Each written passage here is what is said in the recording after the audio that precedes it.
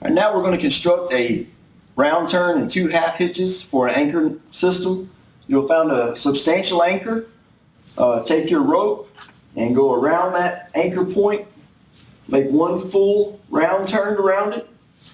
With the running end, you will make 2 half hitches. And the way I like to do this is you can go over the top, the running end, go back up through the center here. That's 1 half hitch. And then you want to do exactly the same thing again. Go over the top and come back up through the center. And the way you know this is correct, first of all it is a clove hitch onto your rope, and your standing end is coming in on this side and the running end is coming out on the opposite side.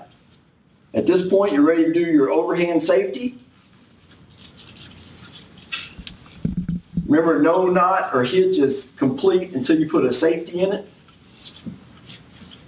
So the load will be seeing the round turn part.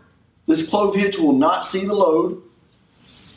One of the benefits of this is you can tie your anchor point close to the anchor, or you can go out and make a loop as far out as your rope is.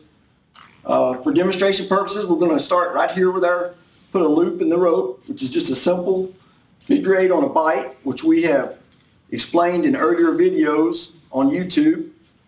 So we'll dress this down, and always remember to put your overhand safety.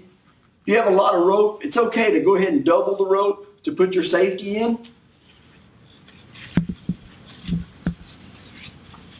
And at this point, you're ready to load your system with either your belay line, or in this case, we're going to use a MPD for the load line.